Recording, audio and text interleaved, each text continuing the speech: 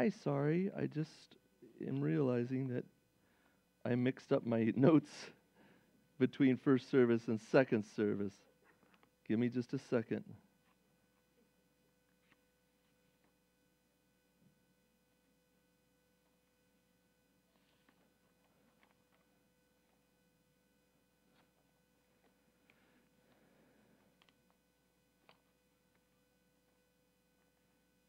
Okay, I think we're good.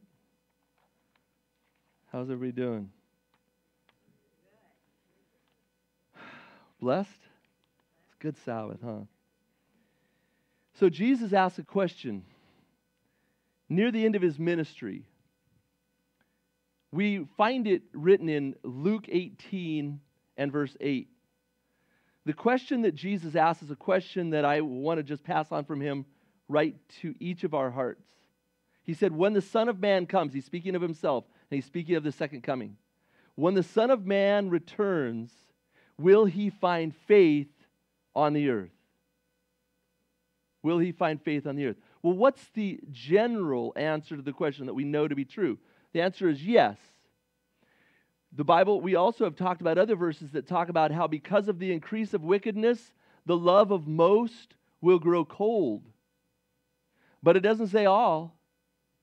We know the road that leads to destruction is wide, and many find that way. The path that leads to eternal life is narrow. Now, it's not so much narrow because it's so hard. It's just narrow because fewer people choose to travel on that path. More people will travel on the wide path, which is why it's wide. Jesus is asking an important question to us, and I want us to think about that for ourselves. Will we have faith at that time when Jesus comes back? And by the way, as Justin has to slip out with baby in tow, just want to say happy anniversary, buddy. You're welcome. What's that? Oh, okay, good. I really thought he said, I'm pregnant. That's what I thought he said, but I knew that couldn't be right, so I had to say, what was that? I'll be right back. That doesn't sound very much like pregnant. But anyway, we're excited for Cynthia and Justin, who are having their anniversary today. Amen?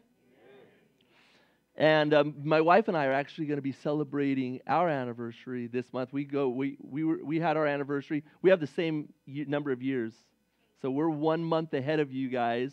So if you have any questions about what's going to happen any month, it's like, wow, I wonder what's going to happen this month. Just give us a call, and we'll tell you.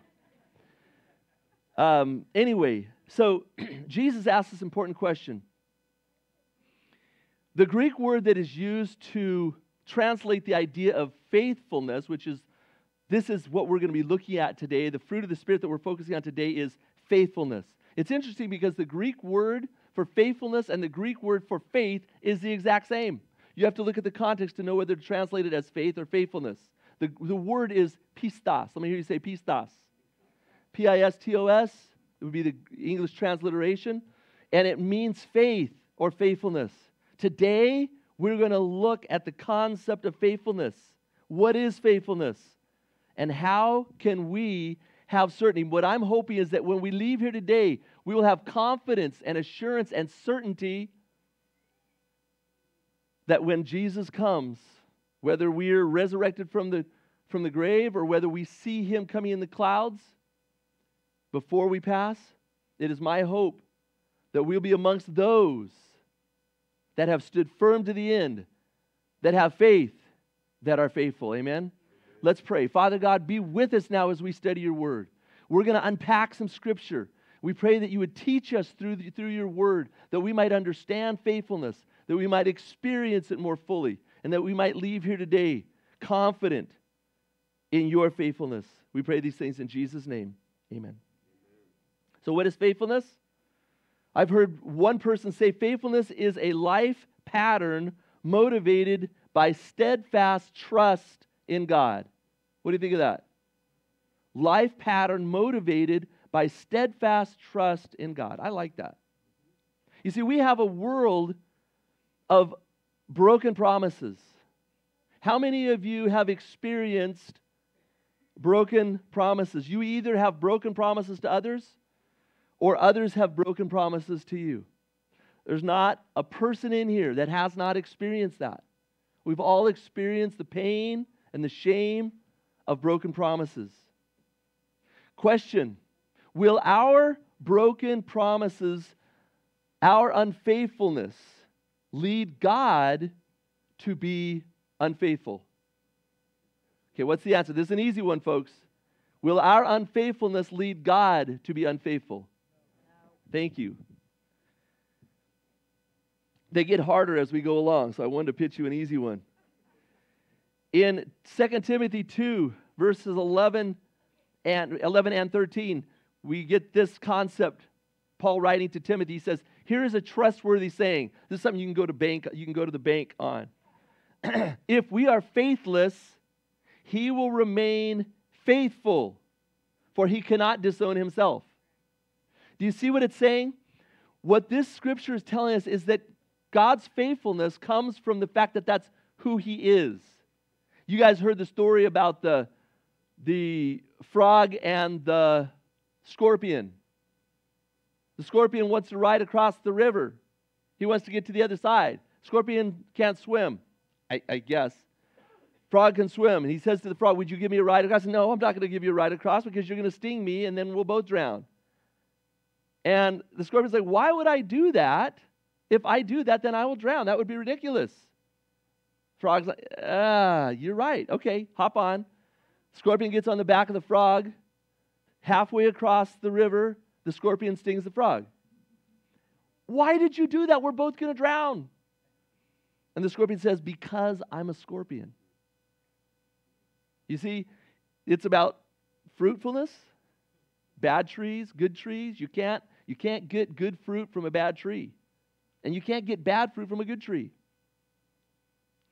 So, God is faithful because God is faithful.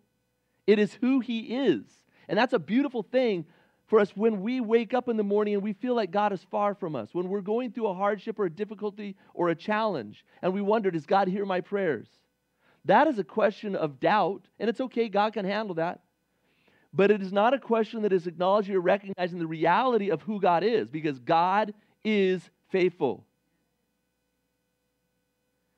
We can count on God's faithfulness because it is who he is.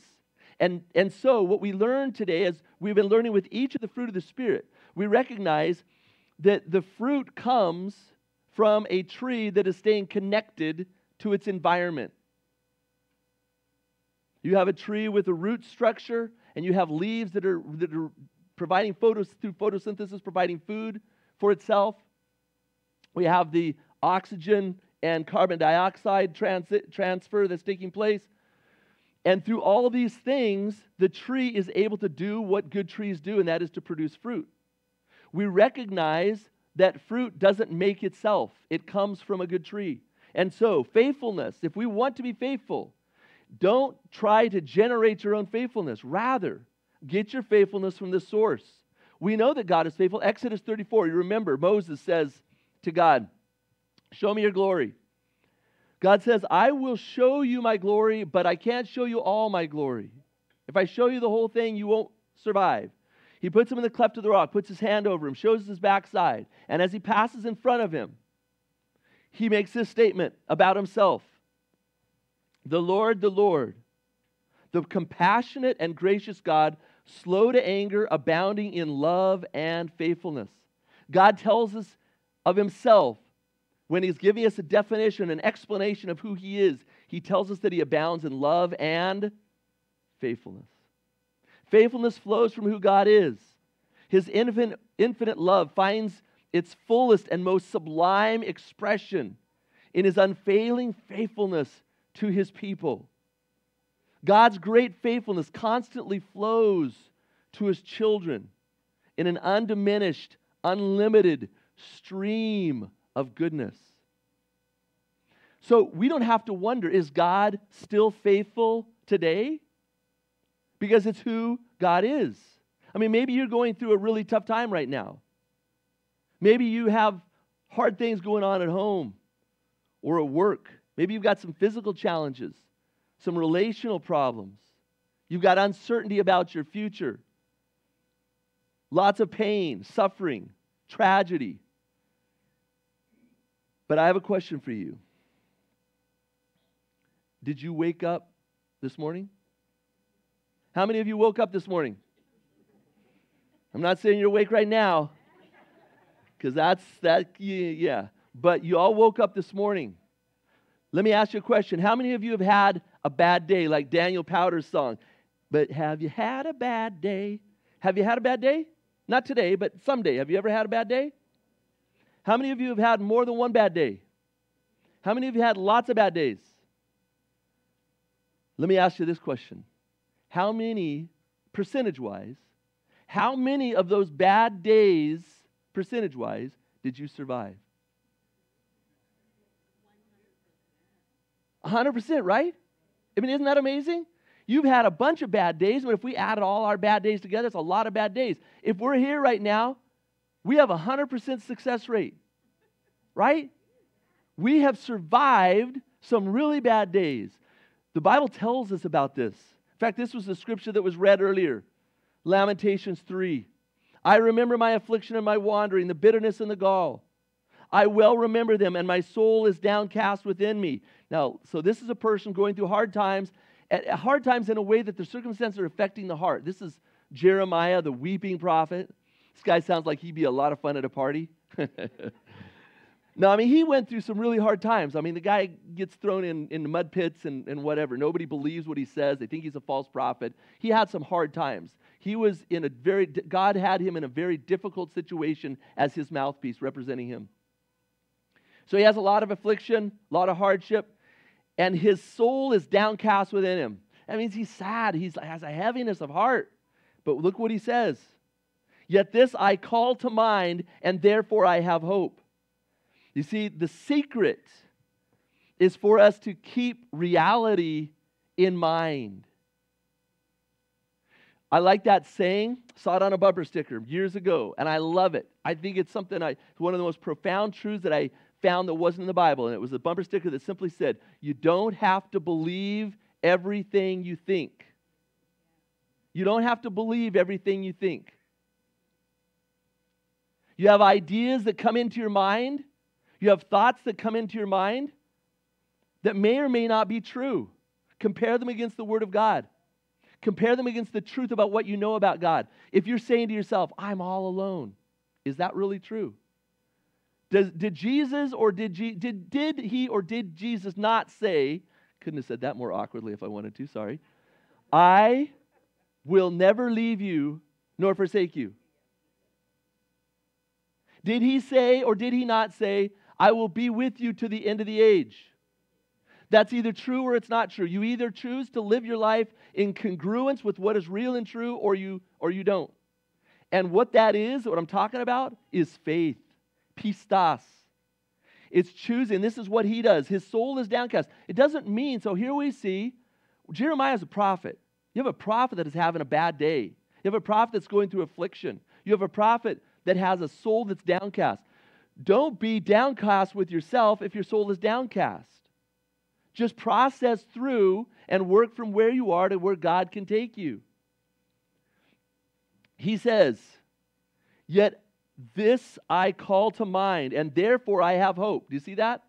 He's in this situation. It's affecting him emotionally. He feels this way, but he has a thought that comes to his mind that gives him hope. What is the thought? Because of the Lord's great love, we are not consumed. For his compassions never fail. They are new every morning.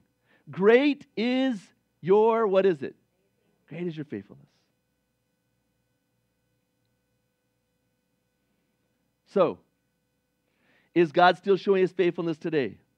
Well, we read in the longest chapter in the Bible. What is it? Psalm 119. He says in verse 90, your faithfulness continues through all generations. You established the earth, and it endures.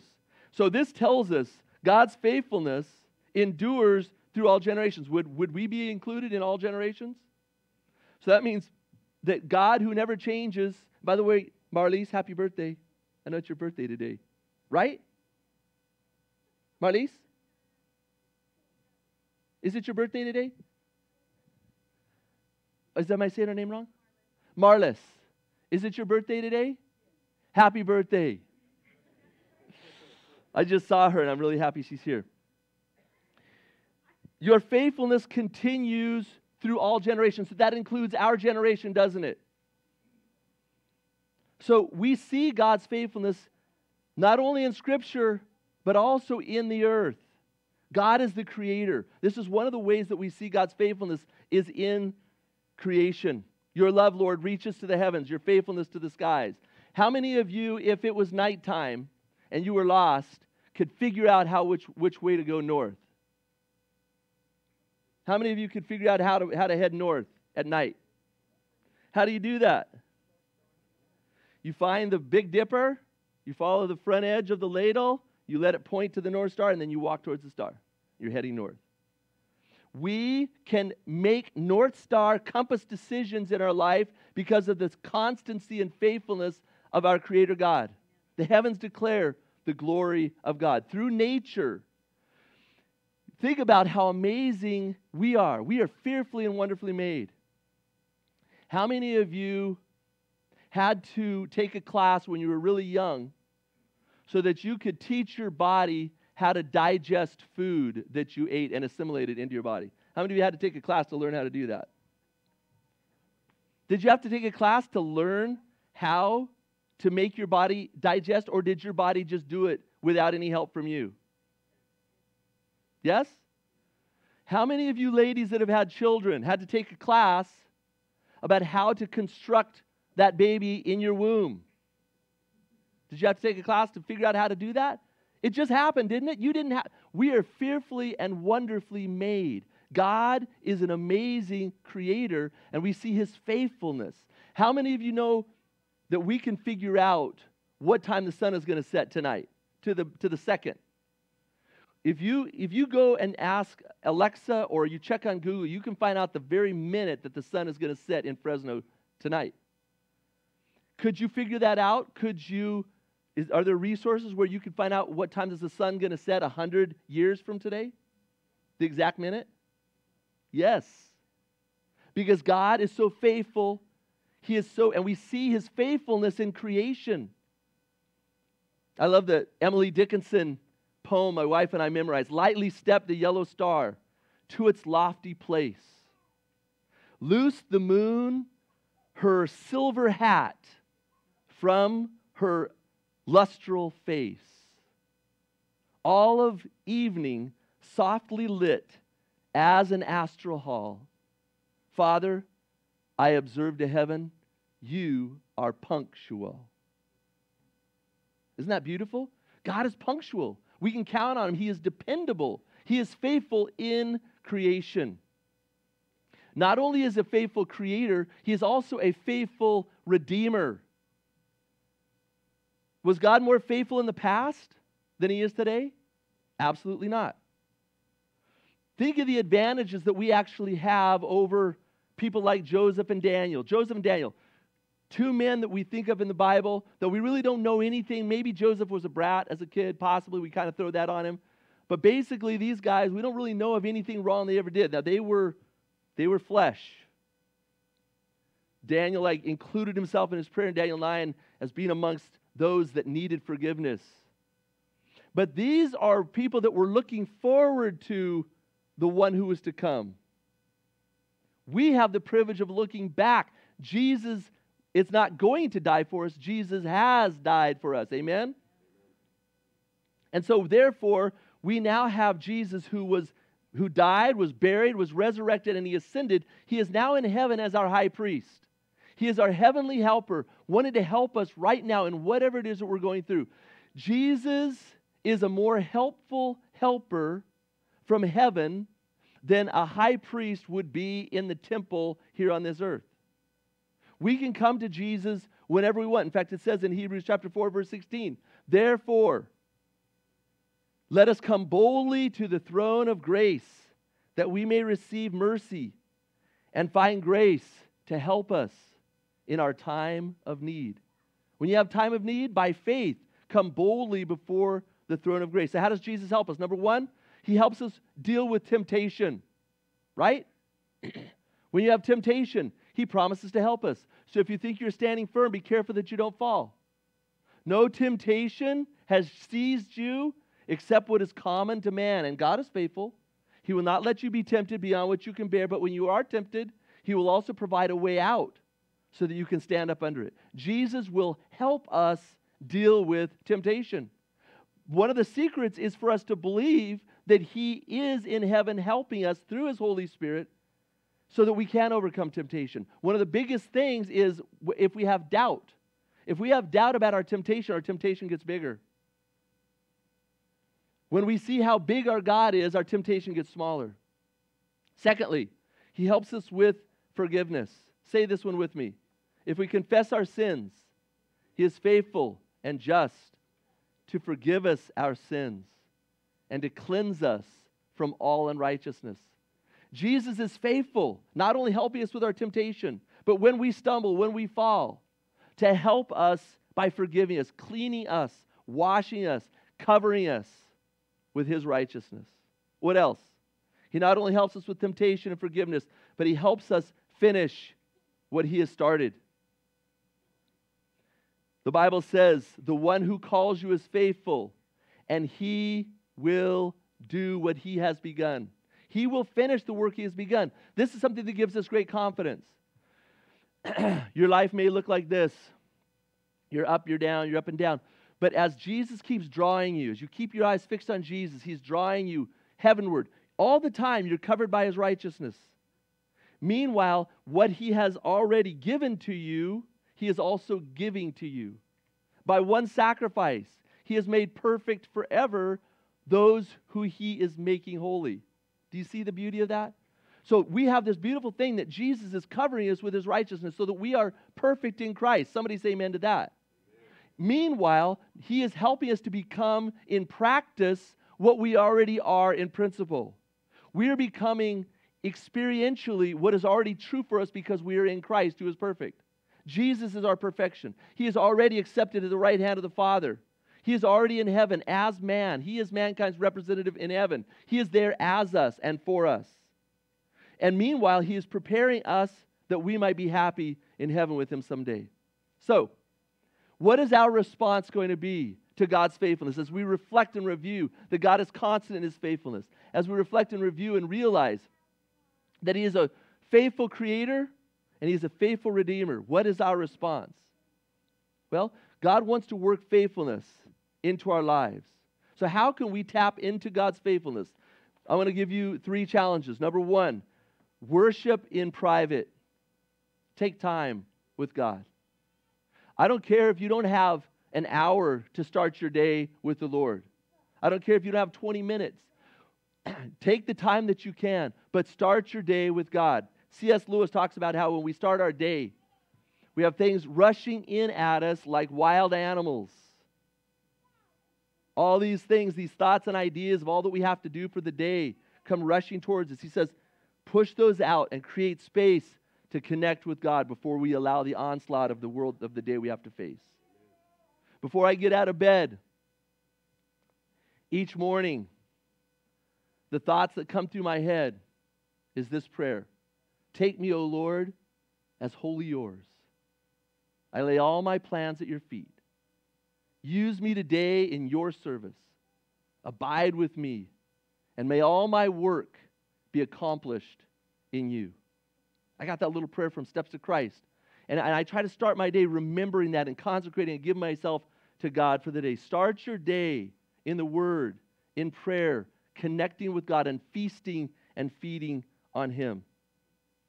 Number 2, worship together. Whether it's through growth groups, whether it's through ministries that you're involved in, whether it's through corporate worship as we're experiencing now, continue to stay dedicated and committed to being together as the people of God. We see, the Bible tells us that as we get closer to the end, the love of most will grow cold. That's something that should put fear into our hearts. Could that happen to us? Minister goes to visit a young man who hadn't been attending church for some time, had a wonderful conversation as they sat beside the fire together. They talked about the crops and they talked about small talk and whatever. At one point, the minister gets up and he takes the poker from the fire and he takes a red hot coal and he breaks off a little section of it and he pulls it out onto the hearth. And then he sets the poker back and he sits back down. He continued the conversation.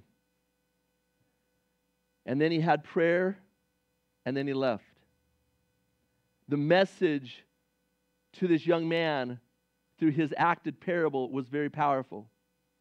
The red hot coal, what happened to it? When it got pulled out on the hearth, when it separated from the rest of the fire, what happened? It cooled down. The fire in there is red hot. Out here, we see a cool coal by itself. Didn't have to say a word. He rededicated himself to staying connected to the body of Christ. There are other preachers that you could be listening to right now that are much better than me. You could be staying home. You could watch YouTube videos of better sermons than what I'm preaching. You could sit home and watch 3ABN. Well, you could watch Randy Roberts preaching from Loma Linda, somehow, somewhere, better preacher than I am. Don't make it about me. Make it about the body of Christ and staying connected. What can I do to be connected in such a way that I can be a source of blessing and spiritual heat, and also I can receive blessing and spiritual heat from my brothers and sisters? Amen? Number 3, witnessing to others. Feasting on God's faithfulness creates a cavalcade of faithfulness. God's faithfulness leads us to become faithful to Him and to those around us. Our faithfulness can draw others then to taste and see that the Lord is faithful Himself. And that's what it's all about. These ones that were baptized are all baptized because of other people in their life, even though they made their own decision. But they've been blessed and influenced by others, family and friends, spiritual people in their church, in their local church, that are a blessing to them, that have inspired them to make the choice and decision. This is testimony of the power of growing in faithfulness through our witness. I will sing of the mercies of the Lord forever. With my mouth will I make known thy faithfulness to all generations. Have a song on your heart.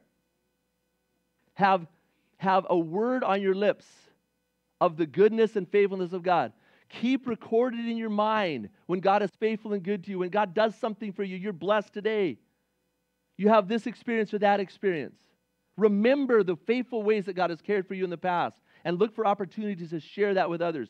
You know that Value Genesis was a study that was done, a huge study that was done of Seventh-day Adventist young people back in the 90s. And the bottom line, most important piece of research that came out of it was the single greatest way to increase and bless the faith of our young people is the faith talk of the parents, especially the mom. That was the single correlated number one thing that can help young people make a decision to stay connected to the body of Christ and to the work of God, is parents not just doing religious things, but having a faith experience with God that is real. Personal experience and sharing and talking about God's goodness, involving God in the daily activities of life. This is the greatest thing that we can do. But you aren't going to do that if you don't have a personal experience with God. We are called to proclaim God's love in the morning and His faithfulness at night. Think about that. We start off the day with His love. By the time you get to the end of the day, you have a testimony about His faithfulness because He has brought you through another day. Mark those things. Remember those things. Share with one another the ways that God has blessed. Well, the last thing I want to share, personal worship, corporate worship, witnessing. The last thing I want to invite us to think about is to learn to be faithful in the little things. There's a great statement. Sidney Smith made this statement. It is the greatest of all mistakes to do nothing because you can only do a little. He who wants to do a great deal of good all at once will never do anything. Learn to be faithful in the little things. Learn to respond to God's faithfulness in the little things, in your little things. Daniel, who was able to stand against a king that was trying to pressure him not to pray, who was willing to be cast into a den of lions. This Daniel we know was faithful back in chapter 1 over something little about what he would eat and what he would drink. Let's let God help us to be faithful in the little things so when the big things happen, we can be strong. Joseph. It was because he would make choices and decisions to be faithful to God with Potiphar's wife that God was able to give him the kingdom and allow him to become prime minister of Egypt, a country that he had been a slave in. God is powerful. God is good. But it involves us cooperating and being faithful in the little things. I'm so thankful for people like Salvador Gonzalez. He comes to first service. He and his family were there this morning, all lined up there together. You guys know Sal and Amanda? Amanda teaches us in the cradle roll room, and they have all their kids lined up there. Sal called me this week. Pastor Jerry, my work is trying to pressure me to work on Sabbath. Can you help me? I gave him a letter. Told him he's a member of this church. He took that letter, he shared it with his boss, and they asked him to fill out a little more paperwork, but they have accepted what he has chosen to do. Sal could have just said, hey, you know what? I'm getting a lot of pressure here.